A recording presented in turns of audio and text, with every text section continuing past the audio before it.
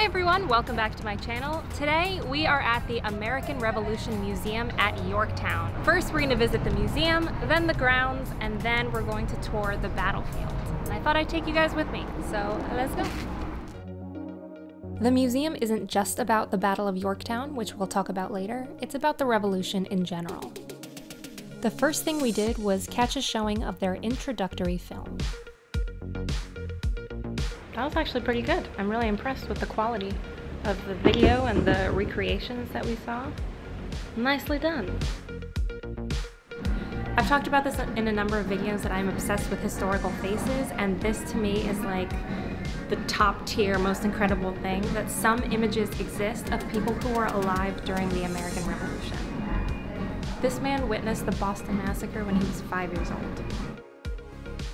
This man witnessed the first shots of the Battle of Lexington and Concord.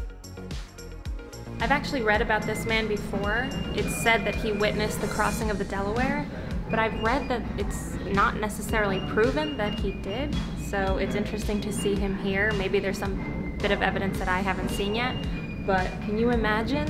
This woman actually had a conversation with George Washington, so this is someone who interacted with him in person. Then it was time to check out the exhibits. I keep thinking it's a real person walking by. It isn't.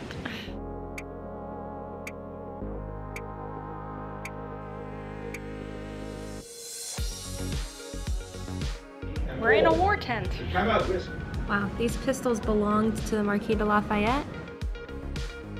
That means the Marquis de Lafayette held these in his hands. Like, he touched these things. He touched them, and they are here, and we can look at them so close. Right outside the museum, there's a lot of interesting stuff to see. This is a Continental Army encampment.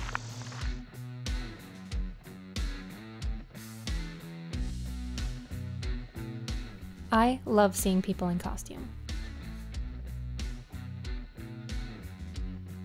Make ready. Fire. Ooh. There we go. Yeah.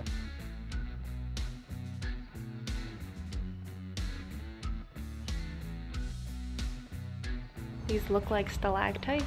It smells like tobacco. Oh my god, there's a freaking chicken. Right? Is that a chicken? Oh my god. We're trying to decide if we should report this wayward chicken. What are you doing here? We're gonna go check out the gift shop now because I love gift shops. I didn't buy anything.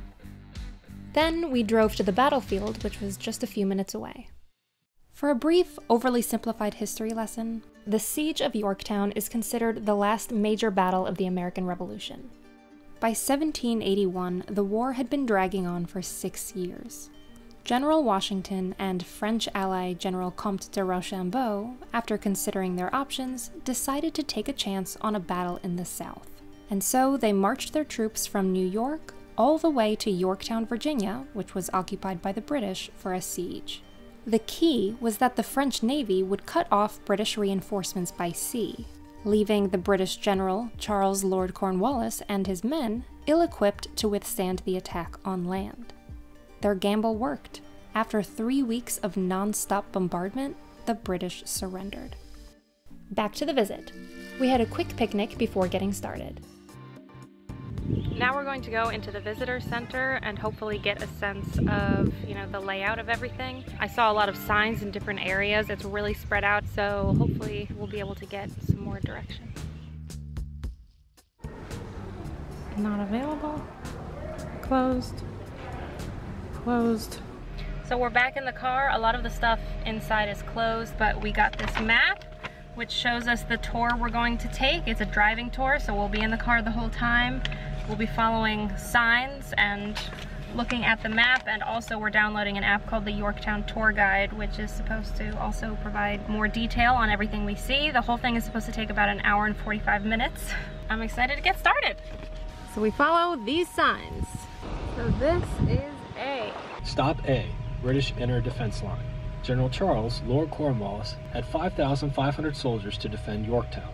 The key basics of this siege are that the Americans and the French dug a series of parallel trenches in order to get close to the British for their attack. This is the Grand French Battery. This is where they set up. They dug trenches. So weird to imagine. The Americans and the French began firing on the British day and night. Then, Washington ordered another parallel even closer to the British lines. However, the British position at redoubts 9 and 10 prevented their parallel from extending to the river and completely cutting off British access. So, the Americans and the French had to enact a surprise assault. The French launched their assault on Redoubt 9, while the Americans, led by Alexander Hamilton, launched their assault on Redoubt 10. Both assaults were initiated using stealth tactics. So this is Redoubt 10. It was reconstructed in the 50s, but this is where it was, and this plaque right here says that this is where Hamilton and Lafayette, they climbed up with unloaded muskets and fixed bayonets, and they overtook the redoubt.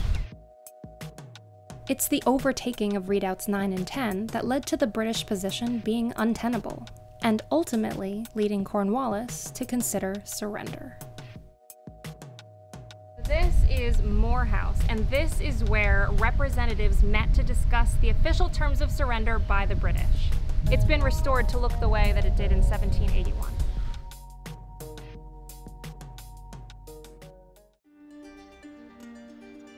Finally, we have the last stop on our tour, which is Surrender Field. This is the location where the British officially surrendered to the Americans and their allies, the French. Although this battle, this siege in Yorktown, didn't officially end the American Revolution, it began peace negotiations. And 2 years later, in 1783, they would sign the Treaty of Paris, which would officially end the American Revolution, and the British would officially recognize the independence of the United States of America. But this was the last major battle of the American Revolution. This is where the British surrendered, and this is where I leave you. If you guys enjoyed this video, please give it a thumbs up. Don't forget to hit subscribe if you haven't already, and I will see you in my next video.